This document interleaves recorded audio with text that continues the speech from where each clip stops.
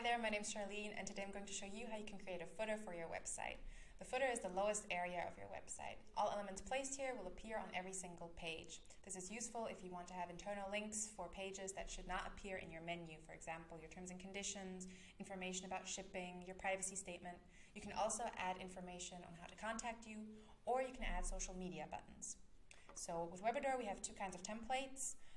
One template has the footer in a different color than the content section, and the other templates have the same color for the footer and for the content section. For example, the template minimal. You can see we only have a dividing line, but the color of the footer and the template are the same. However, you can also identify these two different areas by getting an element, and you'll see we have the content section and the footer. So let's create a footer. For this, I'm going to click on Pages. I'll add a new page. I'm going to call Shipping. Then it's very important to click on Advanced Settings and deactivate the Show in Menu option. Save. Go back to the editor. And now I can add the words for my pages using a text element.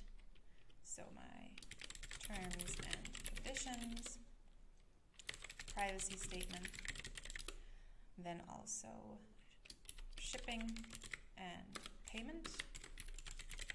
Then I will highlight the word, click on Insert Edit Link, and now I can select the desired page. So we have terms and conditions, then we have the privacy statement, shipping,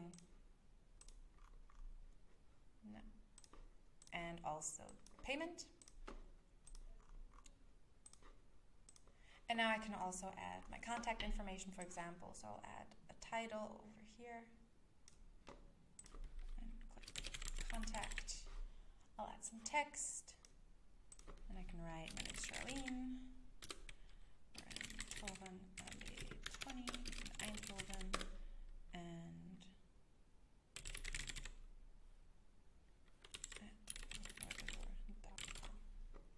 then I can also add social media buttons all the way on the right.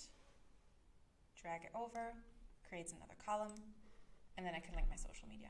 And that's how you create a footer for your website. I hope I was able to help you.